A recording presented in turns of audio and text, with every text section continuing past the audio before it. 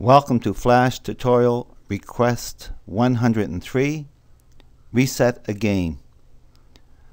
I'm going to use a previous tutorial to show you how to do some things when trying to start a game over.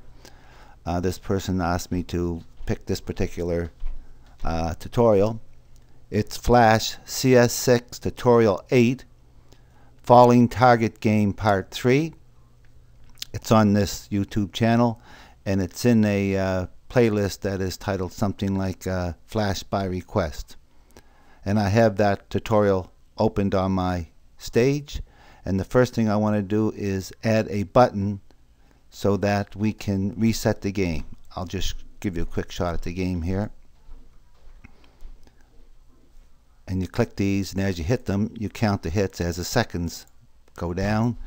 And when we get down to no seconds, the game's over.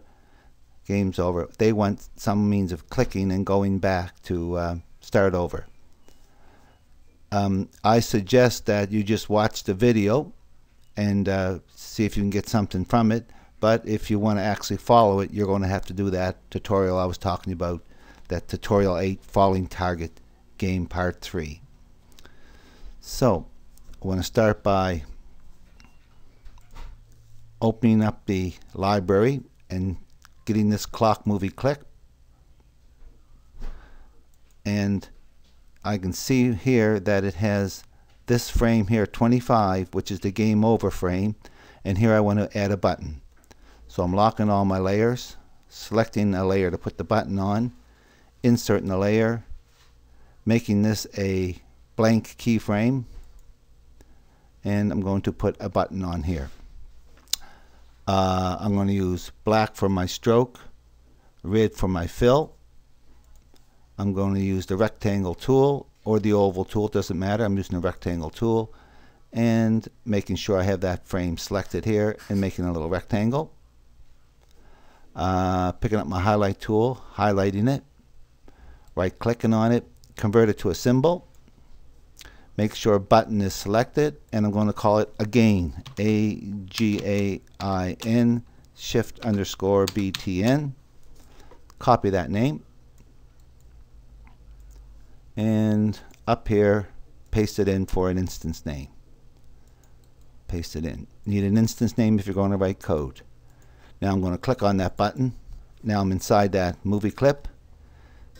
This is the rectangle, REC. I'm locking this layer, inserting the layer, and calling this my text layer, T-E-X-T.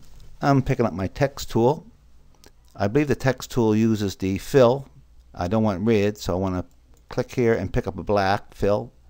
And down here I'm going to write text, T-E-X-T. That's not a very big font, so I'm going to just double click on it, open the properties panel. I want to make sure it's static text, not dynamic, and Times New Roman is good. Make it big enough to fit reasonably in your, I'm going to make it 20 pixels. Make sure you embed it, embed, and make sure upper, lower, numerals, and punctuations is selected. Okay, and I think I still want it bigger than that. I'm going to make it 40 and doesn't change it. Highlight it. Yeah, make it 40, which might be a bit large, but I'll deal with that. I'm going to use my free transform tool right here, free transform tool, and click on the corner and make it smaller. Now my selection tool and drag it in here. Text box. So now we got to write some code for our button. Select this last frame of the actions layer, right click, insert a blank keyframe, open the actions panel, and type in this code. Type. Again_BTN, that's that button I just made, period. Add event listener, small a, capital E, capital L, that turns blue. Open bracket, it's a mouse event, capital M and a capital E, period. Click. Click is all capital letters, C-L-I-C-K, So from here to there is all blue, comma, and I'm calling this again, just like the same name as the button, close bracket, semicolon. And here we're calling the function up. Function, F-U-N-C-T-I-O-N, turns purple. Again, you can copy the word again and paste it in. Open bracket, event, small e this time, turns blue, colon. Copy mouse event, paste it in, close bracket, colon, void. Void is the same color as function. Open curly bracket, and as you start to type this in, you're going to get this closed curly bracket. If not, you'll have to put it in. We're going to do a trace, and we're just doing the trace so that if the trace comes up and the other things don't work, we know the button is working, it's just the other things. So trace, T-R-A-C-E, turns blue. Open bracket, quotation, I'm writing again. You can write anything you want in here. Close quotation, close bracket, semicolon. So we got to, first of all, reset a timer. And if I go back to the timeline and look on frame 1 here, we have a timer, a variable, and it starts at 10. So that's the first thing I want to do is make sure that timer is 10. So I'm back on that action. So time, period, equals 10, semicolon.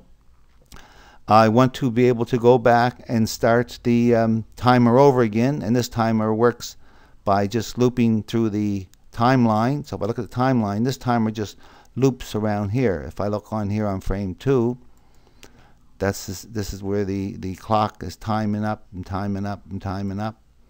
Right here, this is where it tells it to go back. See, it's actually decrementing here by 1 and going back in a loop. So we want to make sure that is working. So we want to, oops, excuse me, select that frame we're working on. Go to and play frame 1. So go to and play, small g, small t, capital A, capital P. It will turn blue if it's spelt right. Open bracket 1, close bracket, semicolon. So it's going to go back and start timing over again. Those loops, does 10 of those loops, like that.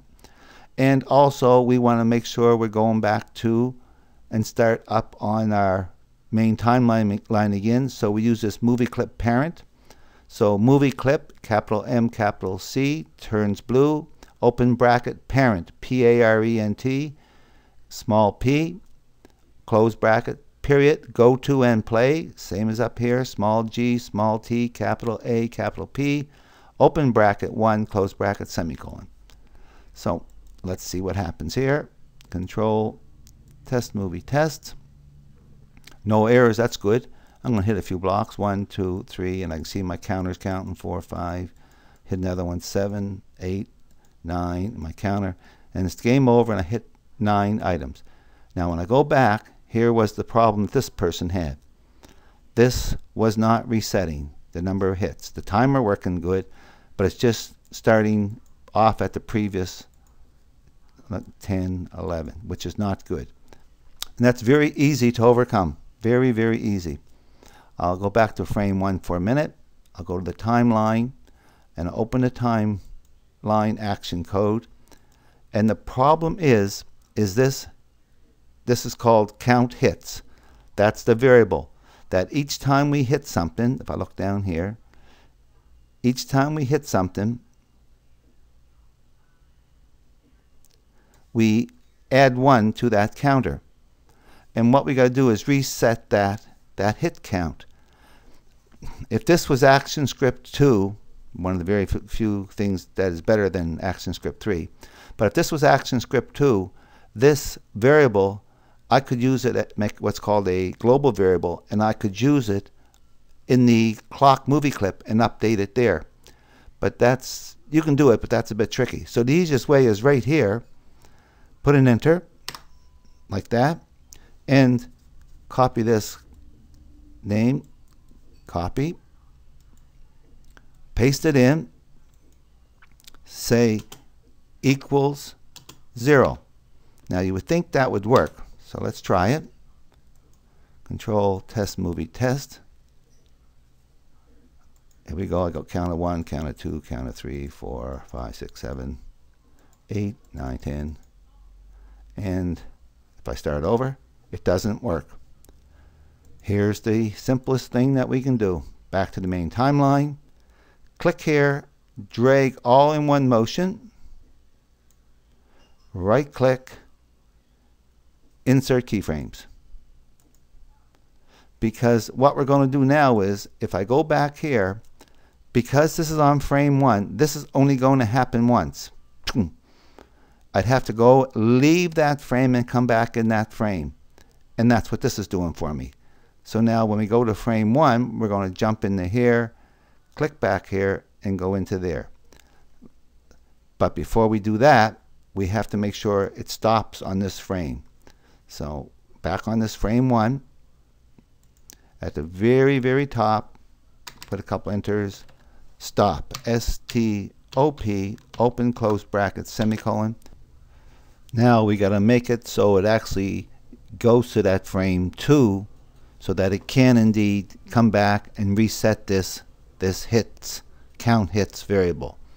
And that's done in the clock movie clip. We're on the clock movie clip now. Select frame 2 and open frame 2. And right here, where normally we'd go back to frame 1 to start over, here we want to go back to frame 2. And once it goes to frame 2, it'll stop. When you press it to, here I'll show you.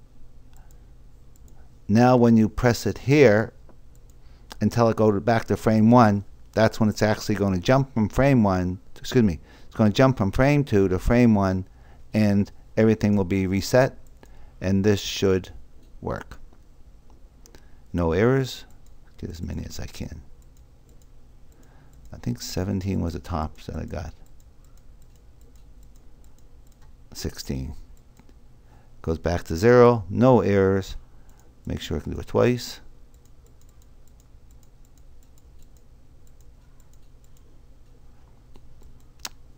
Hope you learned something from this tutorial, and I hope you use what you learn.